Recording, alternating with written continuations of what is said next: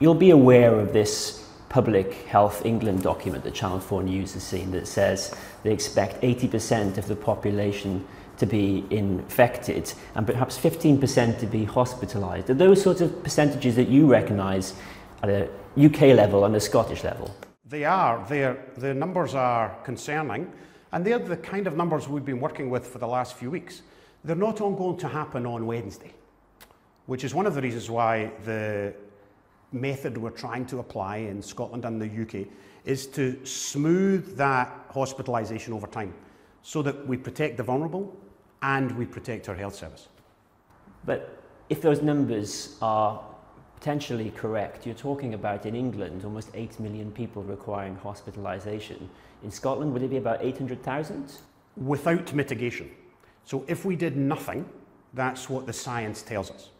If we do stuff, and you can't argue yet that we haven't been doing stuff, and we're going to have to do more things over the next few weeks. Even today, there may be choices made around what the next stages are. With mitigation, that number comes down significantly. However, don't misunderstand me, this is going to be a challenge for all of the UK health services over the next few months. We're not going to make that disappear. So your expectation is if the measures you're taking work, then we're not going to see 8 million people in hospital? That's correct. But we are going to see people in hospital with this virus. And to be honest, some people are going to die of the disease this virus causes. The vast majority of people are going to recover. They're going to have minor illness, they're going to stay at home for 7 days, like the advice says, and they're going to recover and they're going to go back to their daily lives. Another revelation from that document was that NHS staff in England wouldn't be routinely tested. Will they be routinely tested in Scotland? So we're looking in Scotland at what we call critical workers. And critical workers, the simplest group is probably, imagine those working in the nuclear power industry or those working in our nuclear submarines. So we are looking at categories of critical workers. In Scotland, critical workers will include health and care workers, and we will test them. The only reason for that, though, is not so we know something special about the disease. The reason we do that is so we can get them back to work in the front line of whatever it is they do, whether they're running the police control room or running the intensive care unit at the Queen Elizabeth Hospital in Glasgow. Test them if they're showing symptoms? Correct. How many test kits then are there, and how many NHS staff are there? So the numbers don't really make much sense to compare one with the other. We have absolutely adequate testing in Scotland. In fact, Glasgow is now doing the confirmatory testing, so we're not having to send any tests anywhere else. We are absolutely confident we can test the communities we need. There's another very important testing point. Scotland will this week move to population level testing, moving to potentially testing 1.2 million people to allow us to monitor the disease over time. We have to look after the individuals, which is what you're talking about, but we also have to look after the population. We have to know when to intervene at a population level, and we only know that if we know what's happening with the virus across the whole country. So you anticipated, you would like to test, and you have the capacity to test 1.2 million people in Scotland? Those 1.2 million people won't all be on the same day. So we will test people with symptoms in what we call our sentinel practices. They're practices that we already use for testing for seasonal flu, for testing for other diseases. It's a public health measure that allows us to monitor disease over a population. Now remember, if you come to hospital with severe symptoms and you're really sick, of course we will test you and we will treat you. And the health services in the country are ready for that eventuality. People might be wondering why this sort of community testing hasn't been happening already, when the World Health Organization has very clearly implored countries to test and trace every single case. So are we at the moment testing and tracing every single case? No, we're not. We did that in phase 1. We were on this programme and others talking about the containment phase of the virus. And that was the advice in the containment phase. Find the case, see where they've travelled from, test their contacts, put them in homes. Now we're in a different phase. We're in the delay phase of the virus. The virus is here. I would love to be able to come on your programme and say we can get rid of this virus. If we just all hunker down, the virus will go away. It's not going to happen. So now we have to delay the spread of the virus to allow the vulnerable to be protected and the health service to manage. So that's why the testing regime changes now, for very good scientific reasons. So we test those with really bad symptoms and then treat them, but we also test at a population level to know when to intervene at a population level. Do you understand why there is public anxiety when they hear that sort of messaging from the WHO saying that they want every case to be tested? And here you are, citing our own scientific evidence for saying that's not happening in the UK. I understand public anxiety. I can't miss it. I have family, I have 79-year-old parents, I have nieces and nephews who are at school today. The WHO guidance is for 194 countries. They have a different job from the Scottish Government and the UK Government. They have to have guidance that applies in Senegal, in Somalia, in Syria, and in Scotland. So when it reaches the country, it shouldn't be a surprise that that guidance would be nuanced and changed and adapted to what that country's health service can do and should do. So our health service looks very different from the health service in South Korea or in Japan. So we are adapting the best science available, including the WHO advice and what we see in other countries as we monitor the virus and its spread, and what our scientists tell us about what we should do for our populations. So there is divergence between the approach that the UK and Scotland is taking from the messaging that we hear from the WHO. So we think we're using the WHO guidance to inform our approach to the 4 UK countries. So Shetland looks very, very different, even from Glasgow, never mind from Tuscany. So the health services, the care systems that we have in each of these contexts varies.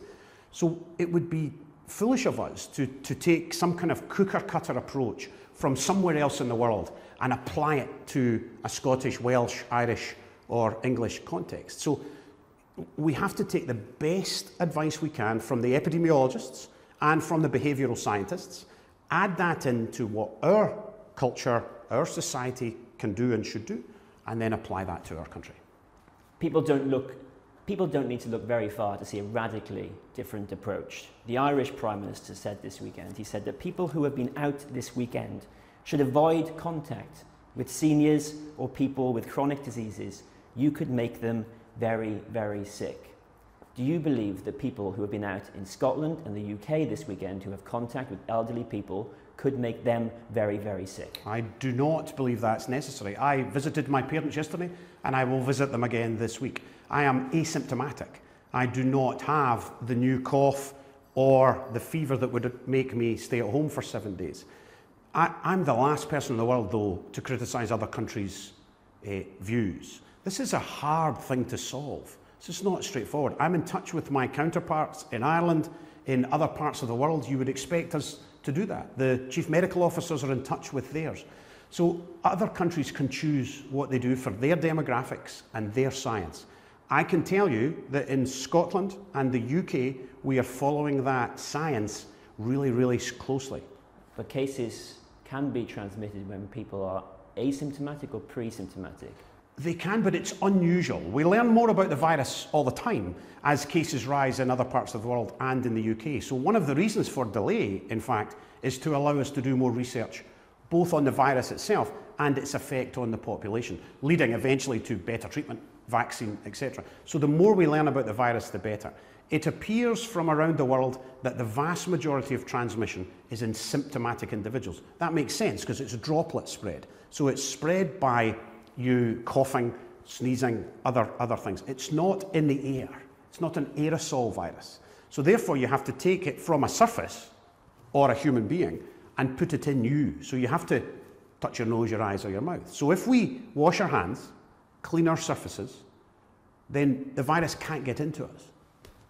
You say, yeah, it's about transmission between people, and people will have gone to work, to schools, going about their daily life today, on buses, on trains. They'll have been in confined spaces with other individuals. Many people in the rest of the world are calling for quite aggressive social distancing measures. In Ireland, again, asking for people to stay 6 feet apart from other people. They will look and ask, why are we, again, the outlier? So we believe that social distancing, when appropriate, is the right thing to do. And we're social distancing those with symptoms already. And over the days and weeks to come, we will have to take more measures around exactly what you describe. We have to do that at the right moment, when the virus is at the stage where we think it's required. Because this is a long haul. To suggest that we should put older people in homes and lock them in for 4 months. That gives us a whole lot of new problems. Who's suggesting that? Sorry. Other people. So there are suggestions that if we lock down the country, that if we close the border, close the schools, get everybody in their houses, then that's going to solve our problem. The problem with that is you'd have to do that for a long, long time. So we don't think that's required at this stage. There may be a point at which we choose to do more, we tell the public to do other things, but we have to do that when the curve is at the right point in order to protect the public. What harm could come from people keeping their distance at the moment and staying 6 feet apart? So you can't keep 60 million people 6 feet apart. If only we're as simple as that. I honestly wish it was like a video game, and if we pressed A, B would happen. But it isn't. It's human behaviour and protecting that vulnerable community. Now, people with symptoms, let's go over it again, people with symptoms with a new cough and or a fever should stay home. But those without symptoms can go about their business as normal for now. Do you worry? You're asking people with symptoms, they may even be quite mild symptoms compared to what people are used to. You're asking them to stay at home and do something they've never done before with these mild symptoms. Do you worry that they're going to do that? That message is not going to get through, when at the same time they're hearing other messages like, well, we're all going to get it anyway. So I've been challenged in the last few days in this newfound media career of mine, where those who think I'm not taking it seriously enough and those who think I'm taking it too seriously. The balance is really difficult here, and you see in other countries and other places where that balance is really challenging. So we need the public to do things the public is not used to doing, and we're going to have to get them to do that for quite a long time. It's why the panic buying is a challenge for us, because we want everybody to wash their hands, not just you. So leave soap for other people. So we need the society to behave in a particular way. So therefore, the interventions, carefully chosen for scientific reasons, and the timing of the interventions for the same scientific reasons are crucial. To what extent has the messaging around herd immunity, do you think, undermined this effort to get people with mild symptoms to isolate for the greater good of society? I don't think it's undermined it. There is a bit of work to be done in the messaging with the whole of society, those who watch Channel 4 News, but also those who don't. So I've done sports programmes. I mean, I never thought the National Clinical Director would be on a sports programme. Later today, I'm going to do a music programme. So we have to get the message out to young people, to kids, to the elderly who are worried and lonely perhaps that they're going to be left in their houses for a long period. So we have to get that messaging out that we're doing two things. We're caring for the individuals who are sick, and the health services are ready for that, and they are getting more ready for more patients, and we're protecting the population, particularly the vulnerable, at the same time. I mean, do you agree with Sir Patrick Vallance, the Chief Scientific Advisor, that one of the aims of the UK government is for people to develop some immunity to this disease? I do. I absolutely agree with him, because we have no choice. You can't get rid of the virus. You can wish it away, but it will not go. So therefore, we have to manage the infection safely across a whole population, while at the same time treating the individuals who get sick. And that's why the health services are ramping up. They're adjusting to allow us to be able to do that. The British Society of Immunology say we don't know yet if this novel virus will induce long-term immunity. So why are you so sure that it will when they are not? So we know that if you get it, you don't appear to get it again. So from the data, but again, we're learning all the time from data around the world, and scientists, including Scottish and UK scientists, are linking with their partners in Australia, in Korea, in China, to learn more and more about this virus.